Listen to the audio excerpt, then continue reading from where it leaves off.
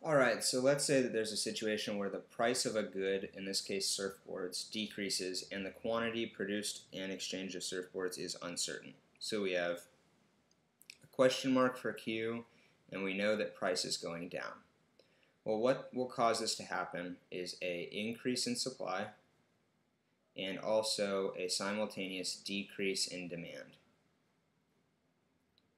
So we have supply going to the right and demand going to the left. And so as you can see, that drops, sorry I didn't draw this initial equilibrium in, so that drops the equilibrium from like right here at Q1 and P1 to over here at Q2 and P2. Now, as I've drawn it, Q2 obviously increased, but I could have made demand decrease by a ton, and I'm going to need to redraw supply here. So I could have made demand decrease not to the red, but to the yellow, and it could have decreased all the way to like right here. And then see quantity would have decreased.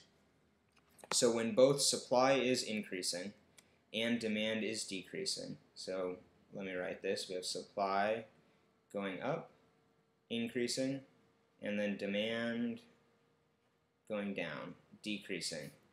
That will lead to P, the price going up, and the quantity being uncertain. And so I want to just emphasize again why the price is not going up, price is going down, and the quantity is uncertain. So the reason that the price is going down is that both we have more supply and less demand. So that should make a little bit of intuitive sense, that if less people want it and there's a lot more of it, we're going to have to sell it for less.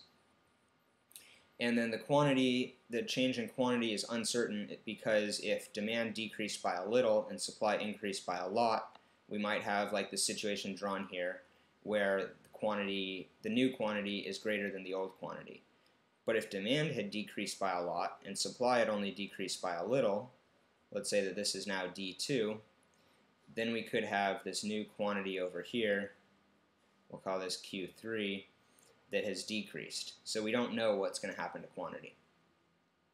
So from the previous two videos, you should know what makes demand decrease and supply increase, so I'm not going to go over that here in the interest of time, and I will see you in the next video.